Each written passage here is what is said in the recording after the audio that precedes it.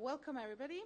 Hello, and thank you for, among all other interesting talks that we are having on DrupalCon in Barcelona, you choose to dwell into the topic of accessibility with me and how to make the internet and the world a bit better for everyone. 2 cents about me. My background is more in translation and technical writing, but I'm a big open source and technology enthusiast. At the moment, I'm working at the University of Barcelona, Web and Data Visualization Directory Statistical Office. And for the last year, I've been collaborating with Foundation for Learning Equality, making KL Lite, which is the lightweight server for Khan Academy video content, offline server for that content. And I'm still working in making it more accessible. So I'm far from being an expert. Most probably a lot of you have more in-depth technical knowledge than me in how to make accessibility work. I'm really passionate about it, and I'm just following the footsteps of like-minded folks. What are we going to cover today? 4 main points. For whom are we actually doing the accessibility for? Why do we bother? What are the benefits and what are the misconceptions of for accessibility? How do we make it possible? More in a sense of strategy and best practices, and some 10-ish tips for accessible content. I will present resources that will be included into the presentation, but I will not go too deep into the code itself. So, who do we do actually accessibility for? Now, the latest World Health Organization fact sheet report from 2014 says that it's more than over the billion people, about 15% of the world's population have some form of disability. That means that between 110 and 190 million adults have a significant difficulties in functioning. 15% of the world population. That's like another stats from EU statistics on income and living conditions. We have 8.5% have severe limitations, and 17.5% have moderate limitations in everyday activities. These are for European adults over 16. If we do raw numbers, that's almost 1 in 4. Over 100 million people in European Union, 27 countries. There is a strong correlation between age and disability. So further we go and change demographics, the numbers increase. When we go into nitty-gritty, we are normally presented with different types of disabilities. First, you can have temporary disability. You can break an arm, have a problem with your eye or with hearing, so you're basically just for the time being. Then you can have, by design, by decision actually, as this blogger who, to test herself, tried to wear an eye patch for a week and learned that empathy is crucial. You can have it also situational. For example, I have a sensitivity to sunlight, and making me read on the beach is a mission impossible. You rightfully ask, why did I on earth decided to live in Barcelona, but I must be a masochist. Anybody here taller than 6 feet? You probably feel pretty disabled every time you go into a low-cost flight. So I feel for you. And then we have people who have permanent disability. So for those people, technology is a lifeline. Joan O'Riordan is one of the few people in this world who's born without limbs.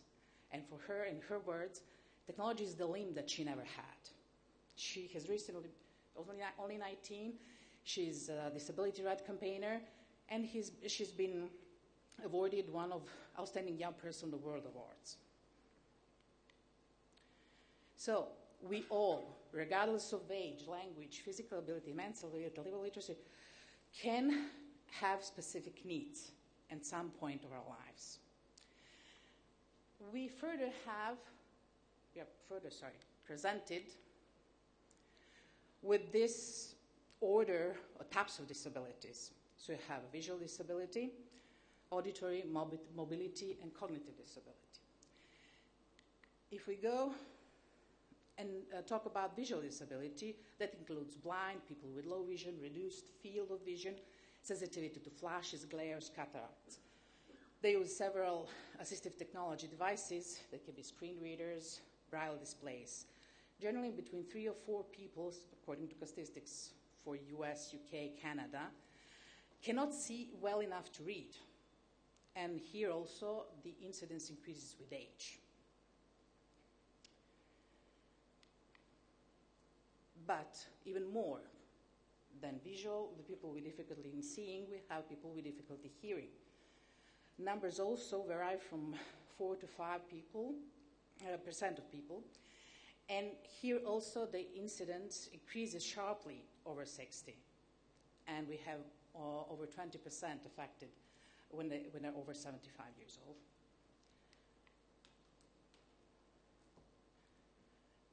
When we talk about mobility, we have the dexterity difficulties. 7 to 10% of working age adults have a severe dexterity difficulty. This includes people who suffer from stroke, traumatic brain and spinal cord injuries, cerebral palsy, various types of muscular dystrophy, sclerosis, even arthritis. Those people have severe difficulty using mouse, so they will probably be using some kind of assistive technology, even just navigated by keyboard, or using a mouse stick, some kind of headband, or an eye tracker instead. Even more people suffer from cognitive disabilities. So just thinking about reading difficulties, we have numbers up to 20%. People have reading difficulties, including dyslexia. And another 20 or 30 have limited literacy skills. So this doesn't even include various types of cognitive disabilities like dementia. It comes more with age. So for me, the most important argument in whole accessibility story is it is for everyone because we all age. This is one of the last pictures I have of my father a couple of months before he left us after years struggling with Parkinson's. So at some point of our lives, sooner or later, we will all need accessibility.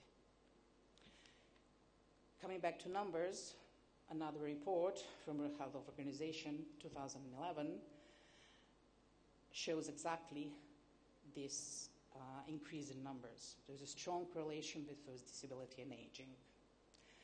By 2020, that's 5 years from now, a half of European adults will be age 50 or over.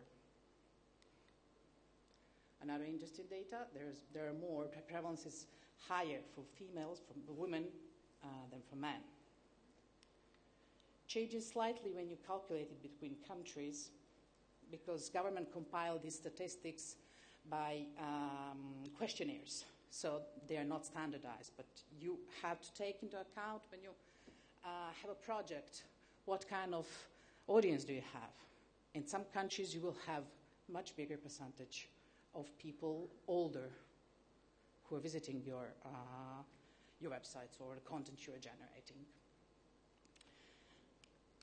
If you go back to that European statistics from 2014, when we count population over 65, we have 50 million people. 18% of our elders in Europe have severe disabilities, and another 30 have moderate disability. So it is for everybody. Designing for extremes make leads to better design for everybody. Anybody here doesn't have a mobile? Okay, so that's a no. So one thing that I found out while I was researching for this presentation is that Bell actually arrived to patenting telephone because his father and grandfather worked in allocation and speech technologies in 19th century. His wife and mother were both deaf. So he was trying to improve the life of deaf community, and that's how he arrived to patent the telephone. Then from Bell Labs we have transistor and transistor radio. So basically, we all have marvelous mobile technology today because somebody 150 years ago wanted to improve the life of a deaf person. Another example, for example, curb cuts. Those transitions between sidewalk and street are introduced for people with wheelchairs. Anybody has kids? Okay, so I guess you're very thankful for curb cuts because you have your strollers easier to walk. I'm thankful because every time I walk with a trolley, I use curb cuts.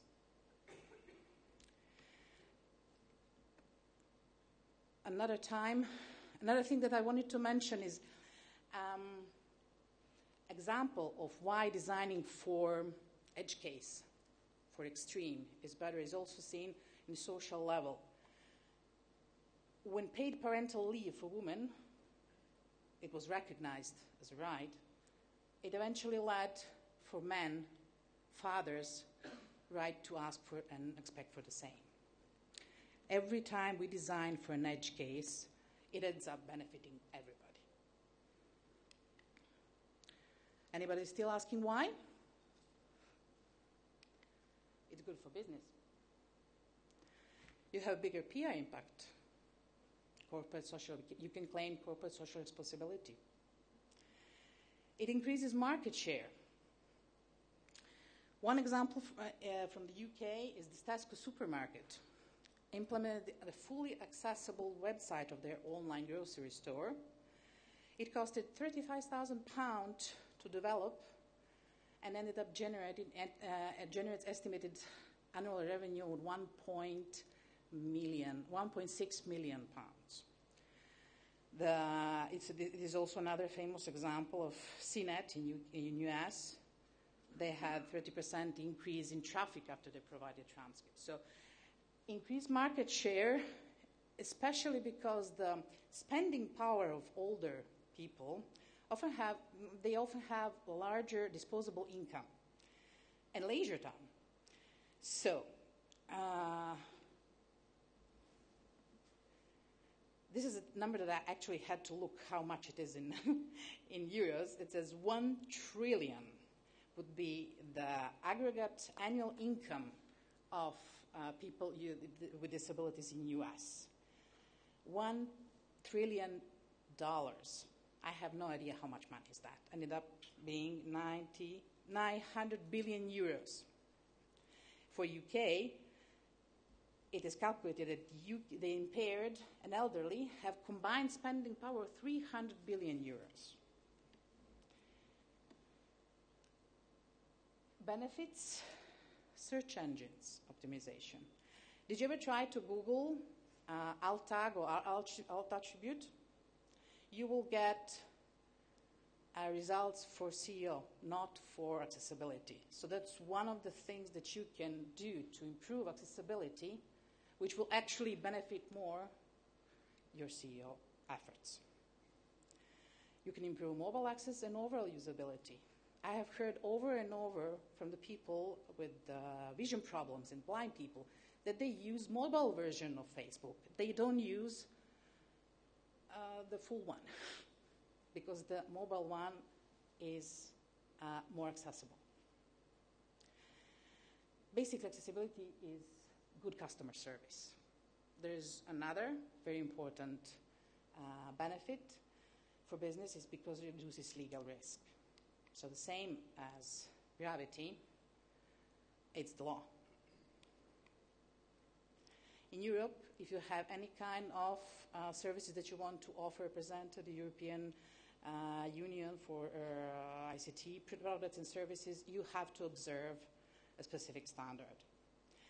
Every country not, but a lot of countries have their own standards and laws. So regarding when you think about the project that you have to do, check the standards and laws for your own country, because that's where the legal risk comes. In US, they have Section 58, which is scheduled for refresh in 2015. And in Spain, we have a norm called UNE. There's actually another thing that I discovered. The Spanish Royal Decree from 2013 defines this disability not as an isolated property of the person, but it's something that surges once the person interacts with the situation with limits and that represent barriers that limit her own life. So that's actually really advanced. That's how it is included. It can represent everybody of us. We can all, at some point of our lives, have encounter barriers and limits to our everyday activities. And of course, web content accessibility guidelines have been accepted as an ISO standard. These are just a couple of very famous legal sentences, mostly in US. Netflix, after this court case, was obligated to present captions for their video production. So they actually have was it a Daredevil or the famous superhero, the blind superhero? Is Daredevil? Okay. So they will produce closed caption for this video production. And the last thing that I included, one of the accessibility consultants, Carol Groves, started in 2011 a list of various legal cases related to accessibility. In 2012, when he stopped updating, he had more than 50, mostly US, but they're extending. So, how do we actually do it? The most important thing is for you to remember is that it's cheaper to build accessibility feature from the get-go, from the beginning, to bake it in from the beginning, than to retrofit any kind of digital content later. Some estimate says that if you build accessibility from the beginning, it will represent 1 to 3% of your global budget. If you set up to do it once it is done, it flies to 10%. When they tell you that that's more cost that you don't have at the moment, it will be thought included later. Just think about how many of us still try to cater to users of Internet Explorer 8 or 9? Anybody? Okay, so that's much less. Exactly, because 3% of users still browse Internet Explorer 9.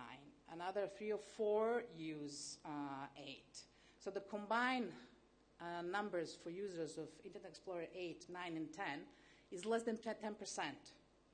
We have 15% people with disabilities. So that's one strong argument to rebut somebody's example why there is no budget for accessibility. Let's talk a bit of strategy and some best practices. So I hope that this part is inspired by really good research that you should explore. It's John Cotter's 8-step process for leading change. How do you make the case for accessibility in your agencies, in your projects? I hope that the first point, which is a sense of urgency, you already get that from the first part of this presentation. Accessibility is a shared responsibility. So you will have more easier path if you divide it. Divide it between content managers, designers, front-end, back-end. Each one, each group, each team will have one part of accessibility. Web web initiative, accessibility initiative, has really good resources regarding how to divide responsibilities. You should prepare a business case in this atmosphere where you have allies and coalitions. Your goals, roles, and policies should be as broad as possible inside your organization. If you have to, disguise accessibility as search engine optimization with the points that we mentioned before.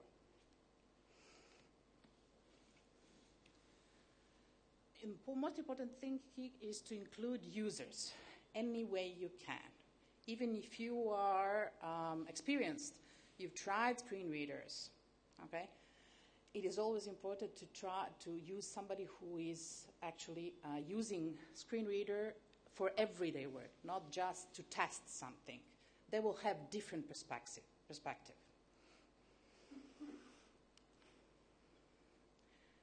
Don't try to fix everything at once. They probably tell you that each time when there's some kind of change management. Don't try to fix everything at once. Start with small steps and make that process a part of the culture. I know there were a couple of interesting style guide talks yesterday. I'm sorry I missed that one. That's one of the options that you should explore. Make accessibility style guide for your team. Okay? So include snippets of code which could be recycled, the same way you use style guide and cascading style sheets. That way you start with the small wins, but you actually integrate accessibility into your project lifecycle. That way you can ensure maintainability and the whole QA process and testing. When we talk about guidelines, there are a lot of acronyms. Once you dive into accessibility, you will find guidelines, recommendations, requirements, success criteria, acronyms like WCAG, section this one, section that one. Somebody once referred to all these new terms as being forced to learn a new language for somebody who is actually trying to confuse you on purpose. Those are really, really long and complex documents. Understanding web content accessibility guidance, second version, it's 220 pages long. How to meet the requirements is like 385. So that's a lot. Another name I got for it was like, reads like Constitution. But all we who do web authoring, we didn't really learn HTML from specification. Anybody did that? Okay, so we learned it from tutorials and various other resources. So don't get intimidated by the complex document, especially that happens the first time you dive into. It's like, this is unreadable. Specifications do need to be complex, but you can find other resources. It has never been more easier to learn how to make websites and digital content more accessible than it is today.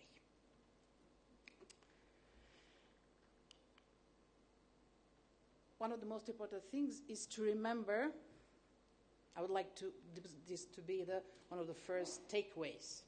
Just remember this. Always remember that at the point when you make yourself a question, is this accessible? So the people have to be able to perceive it, to understand it, to do something with that content or action that you presented.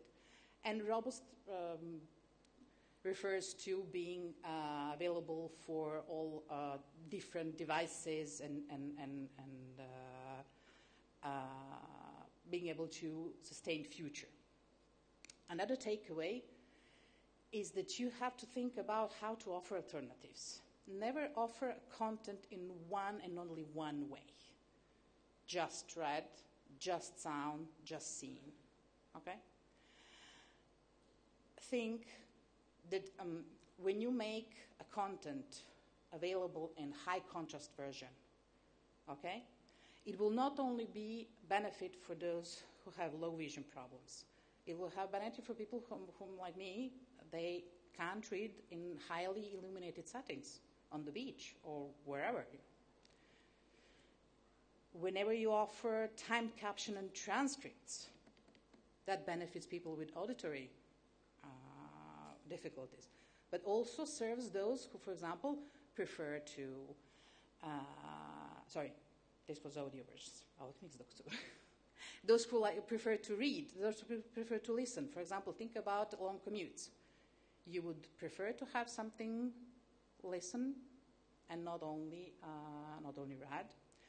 Caption and transcripts are the big search engine benefit because that content is searchable. Okay? And another thing to keep in mind, consistent terminology, structure, and navigation, and the language, plain language that you use for your content. That will lower your localization cost. Okay? So it will benefit all the people who have cognitive disabilities, but will be a big plus for your effort to make your content localizable.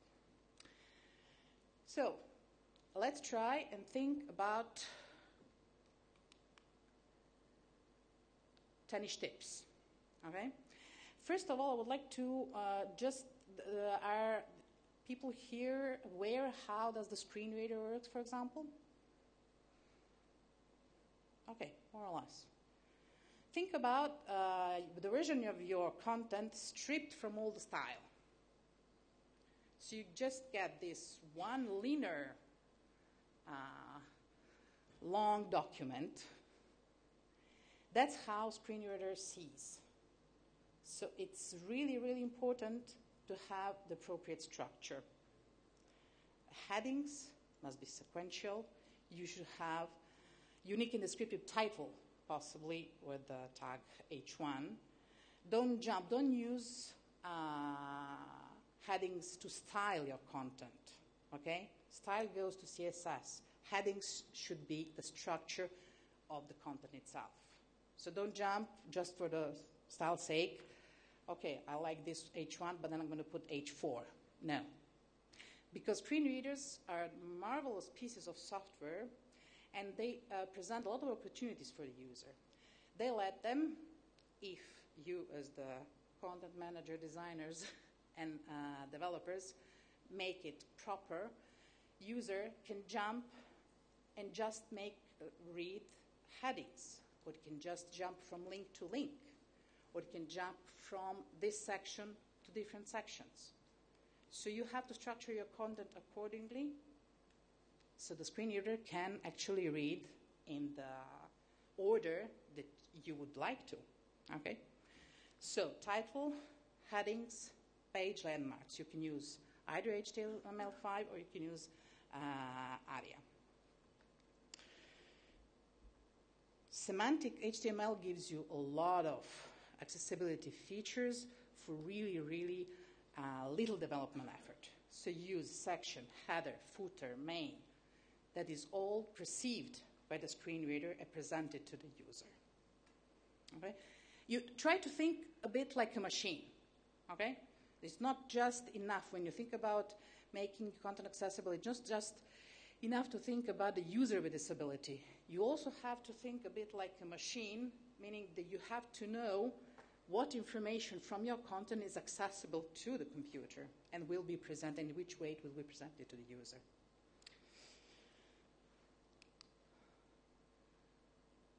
I just have included these links with, there are a lot of really, really interesting free and open source tools, more than ever.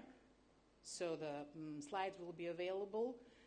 You can use that. I'm not going to spend more time on it. Another important point is keyboard navigation. That's mostly thought, I love to navigate by keyboard, and geeks usually do, programmers. Don't like to use the mouse a lot, prefer to navigate by keyboard. What to test? You should use Tab and Shift Tab to go through links, see if the order you can navigate through links is the correct one. When you are inside the menu, use arrow keys to test if you can access all the options inside the menus, okay? Think about including what they call skip to links, okay? So this is one menu that you include. It could be visible or invisible. You choose that. People who use screen readers or are navigating by keyboard, if you don't want, you have a lot of links on your content, you would rather present them option to skip something and choose as you would do with the mouse. So that's one element. It should be on top, right? First element after the body tag. Access keys are debatable, use debatable, so you better avoid those. And please, please, please, please, define visible focus state. I hate when I can see and I can use my hands, and I hate when I cannot see where is my, where am I with the mouse at the point. Because, or at least don't mess with the default browser outline for focus element, okay? Sometimes people have this really bad habit of stripping it and not styling accordingly. The best way would be to define focus at the same time you define hover state, okay? For a really good example about skip to links, try webaim.org page. It's a really, really good full resources website about accessibility. Let's talk about images. So we have this elusive alt attribute, which is technically the most easier to implement, but it's the most frequent accessibility fail you find when you do testing. So yeah, I know there is a real long node about discussion about Drupal.org about this, and I know there are things in place which would remind you each time you include the image to include some kind of alternative text. Think about describing the image, conveying both functionality and content. The good tip is try to describe the image the way you would describe it when you talk over the phone, okay? So not too extensive, but enough information so whomever you are relaying that information has a good idea. Of course, localization demands you not to put text inside images, not localizable. And if you have image with purely decorative intention, put an empty, at least empty tag. There are other options, but put empty to alt tag. I can't stress enough the importance of that for search engine optimization. Remember that Google search alt tag, you won't find results about accessibility. You'll find everything about it. I know, I tried. Your CDN must be could be down. So that's one of the reasons why you should always include alternative content for images. That's also another thing where working group or HTML working group has like 45 pages long document about how to properly describe images. So there are a lot of tools that can help you, okay? But just for a start, don't leave any not described, okay? So, since we touched the images, let's touch color and contrast. Anybody notice this sidebar on the right? Did you notice that it was changing colors?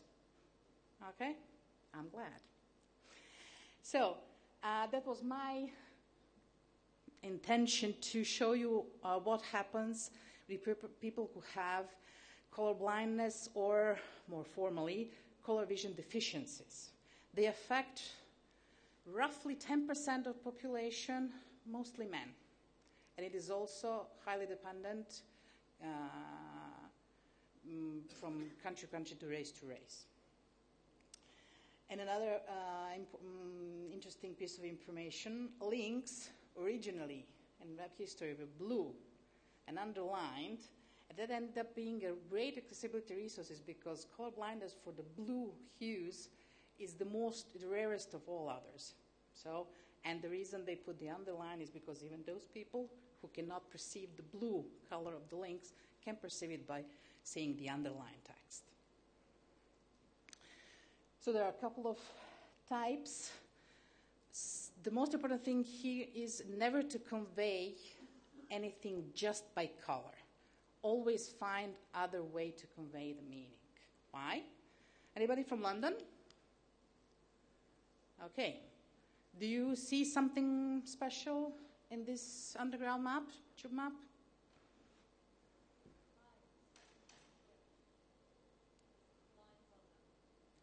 Yeah, lines have something specific. So this is the map which took into account that people might not be able to see differences in colors. So apart from color, they put other graphic elements which would aid people who cannot distinguish colors.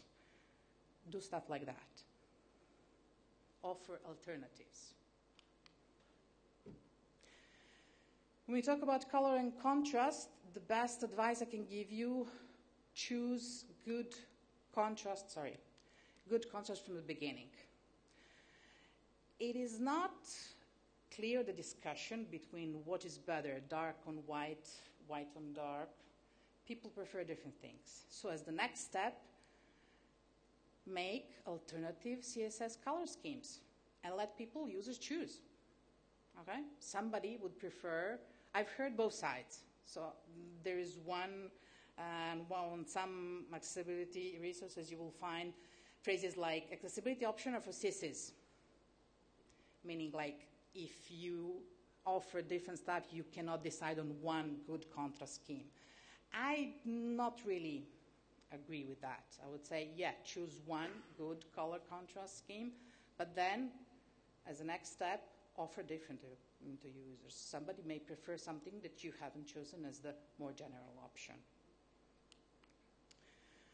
Color and contrast have a lot of tools. Your designers of your team will have, in Italian they say imbarazzo di scelta, embarrassment of options, number of options. So choose what you need, what you would prefer from all that available, but choose something and use it. Since we are here talk about in the Drupal community, I guess nobody's using tables for layout. But yeah, tables are for data. Don't use them for layout. Program in your project, include headings, caption, summary if you use tables for data. Links and forms. Links, similar. They have to be concise, but have to be descriptive. Don't put links, just text inside the link, like click or more or here. Because at the point when the screen reader user chooses just to navigate through all the links on a page, he or she will get just more read from the screen reader. Okay? So they have to be descriptive. Forms have to have clear labels, grouped by field sets. Don't mess with the tabbing order, okay, unless you know what you're doing. I remember once I used the tab, navigated through, and it jumped on a form which was on the bottom of the page because the designer or programmer of that website chose to put tab set attribute as like 1 or 2 or 3, and they were at the bottom of a really long page. So basically skipped all the content just to get to that form, and that's not what the user was looking. Avoid CAPTCHAs, or at least choose the version which doesn't have accessibility issues. Think about the writing, okay? Sentences, paragraphs, use active voice, and consistent vocabulary, format, and navigation. That will help a lot.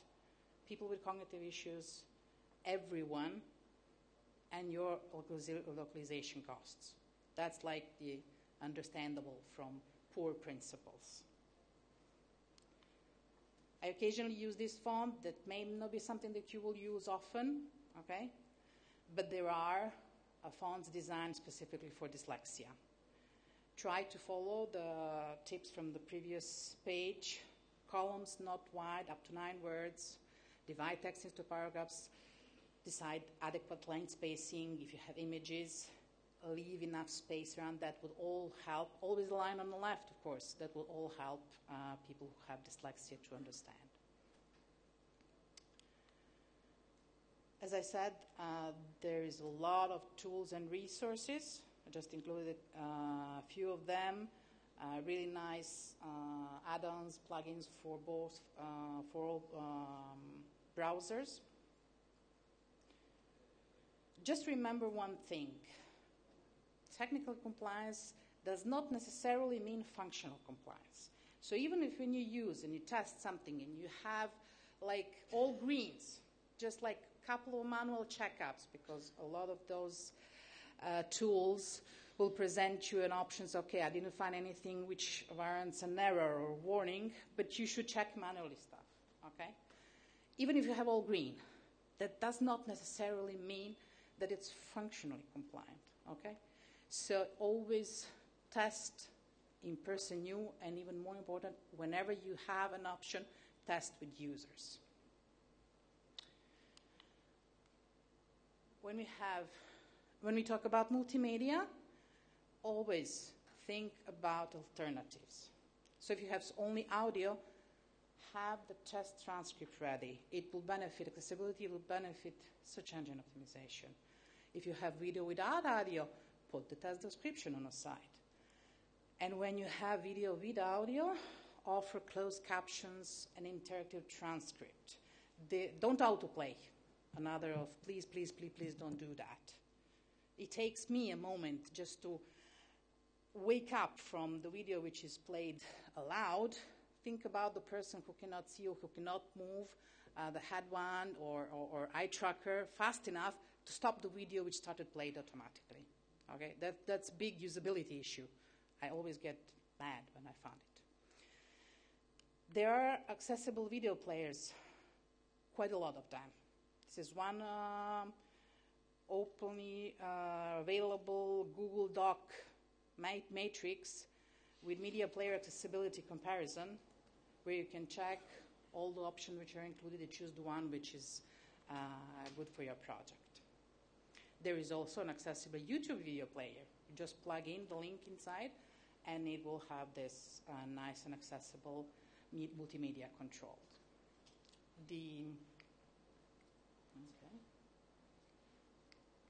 For some reason, not working. You can see in the first image how does the transcript look like.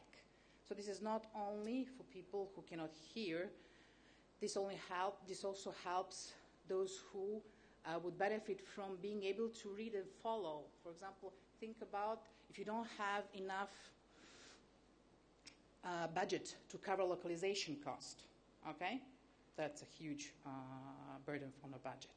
But if you present transcript, even better, some kind of interactive transcript which will follow and sign the phrase which is actually spoken, that will help a lot of your foreign users. Maybe they don't understand the spoken, but they can read.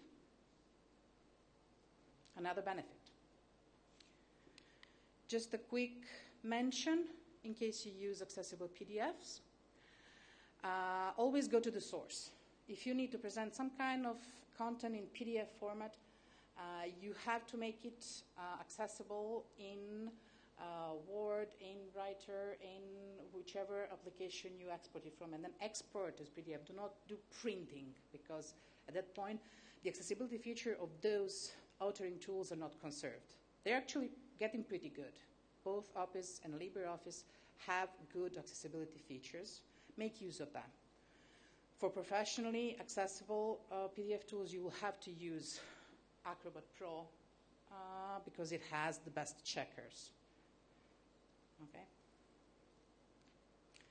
And of course, make use of all accessibility Drupal resources. There are quite a lot lately. I've seen, this is the webinar from Mike Griffin, maintainer of the accessibility module. Check it out. It will present you all the options that have the people from the accessibility group have been working on for the last few years for development of Drupal 8. And that will be all. Thank you very much. I hope you enjoyed the presentation. Please leave feedback on the website. And of course, I'm open for questions. Andrew has just one quick announcement to make.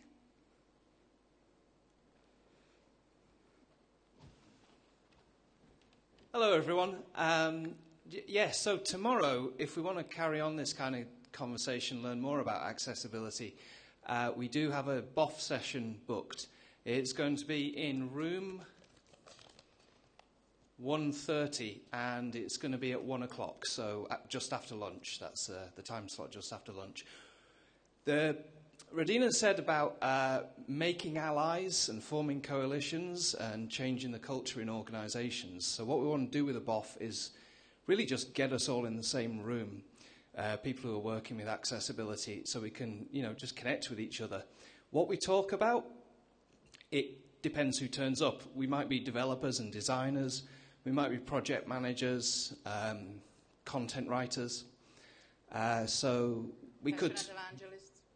Yeah, everyone. So we might look at how we're moving accessibility in our own organisations and clients, or we might look at what Drupal's capabilities are. The topic is up to you. But tomorrow at 1 p.m. Okay, I'm open for questions. Go.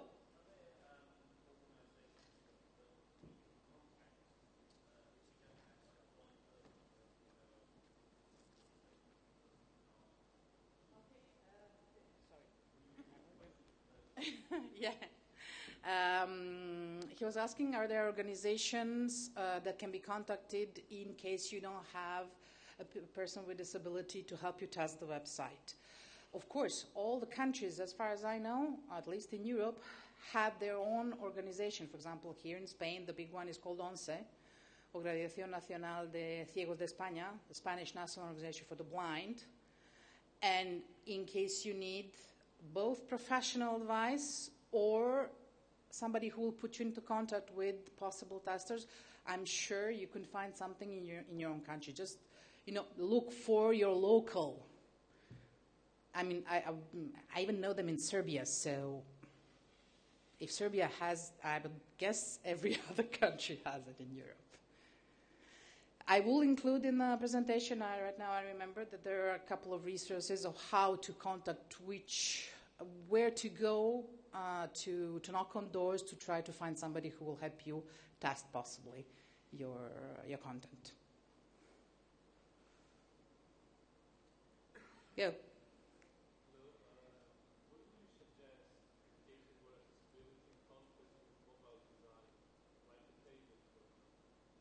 Put the mobile designer on board. Get him to be a part of your team. I mean, you have to do first some evangelism in your team, okay?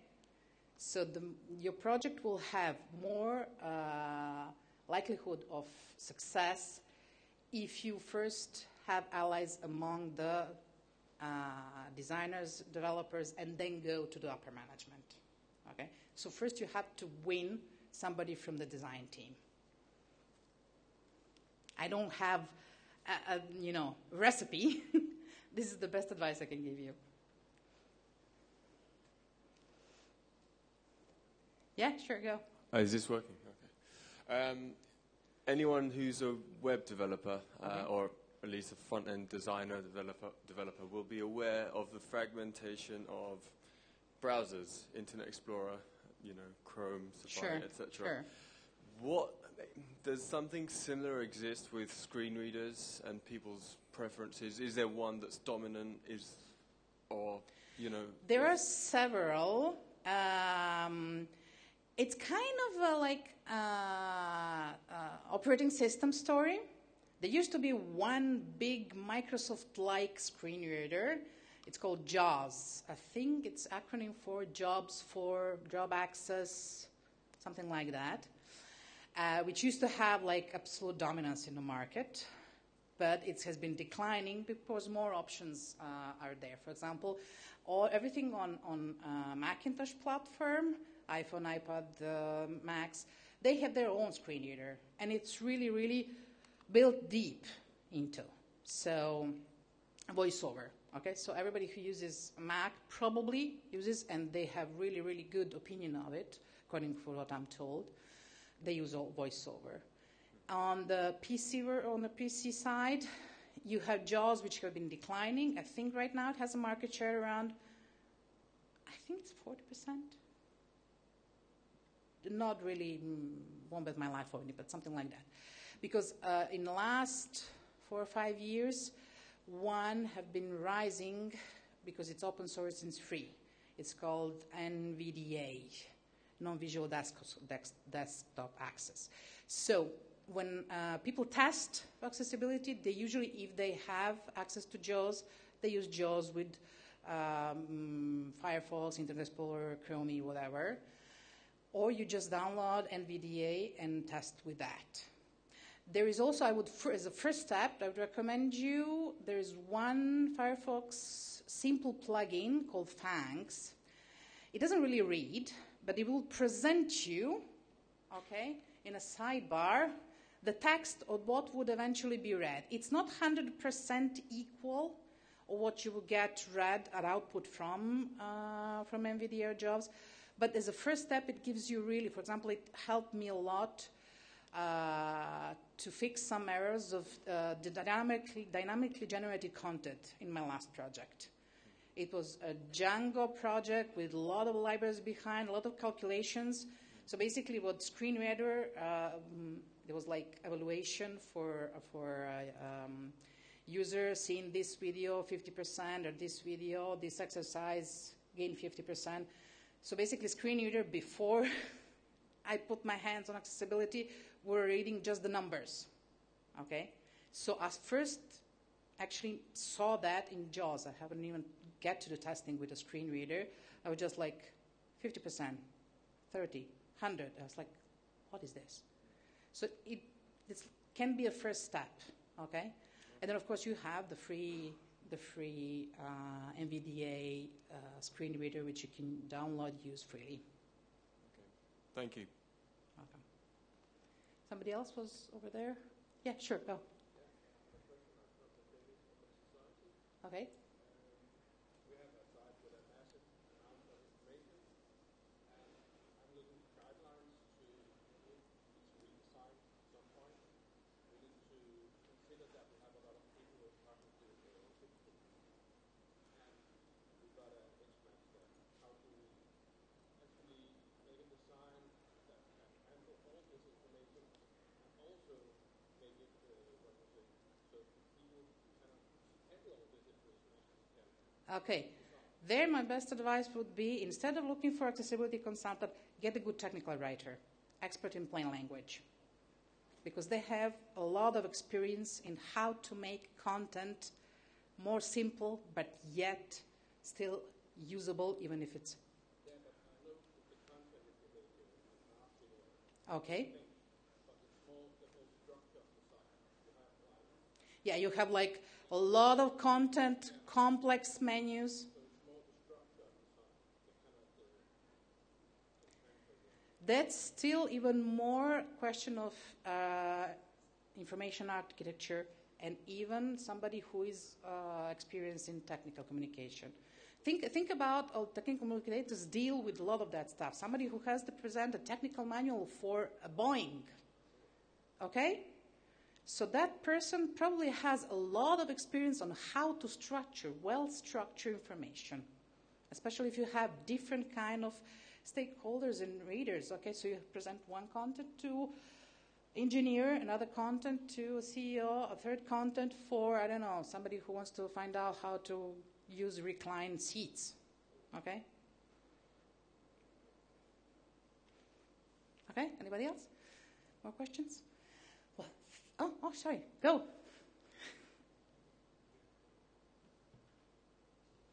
I just wondered, have you come across any issues with sites that rely on advertising being less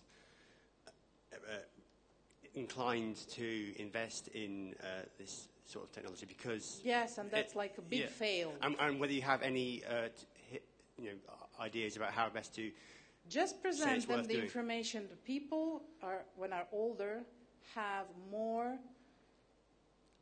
hearing problems, seeing problems, cognitive problems. And what I said before, those are the people who have the highest aggregate income, yes, leisure, time. So those people are more inclined to actually use your site, just, make them possible. I'm just thinking of the fact that screen readers, etc., won't actually show them any adverts. So project managers, etc., are likely to not value them as much as users who see the adverts.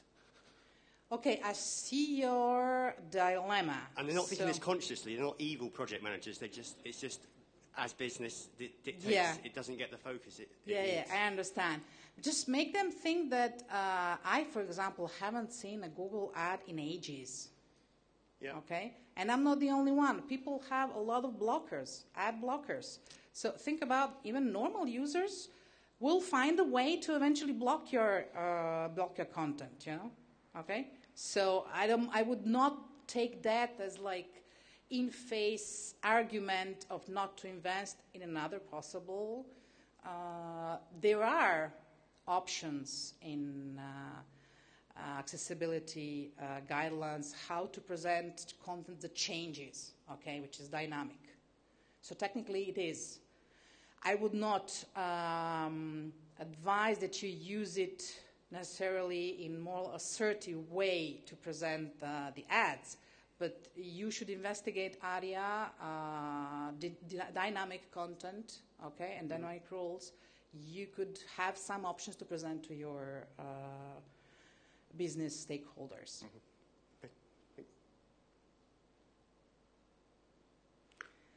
Anybody else? Okay, thank you very much for your attention.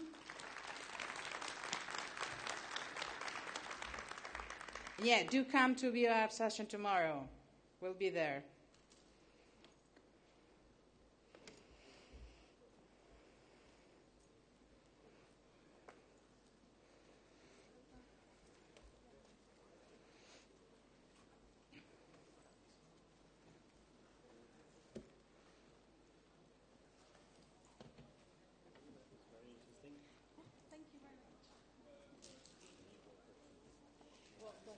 Oh, he's yours. Okay. Yeah.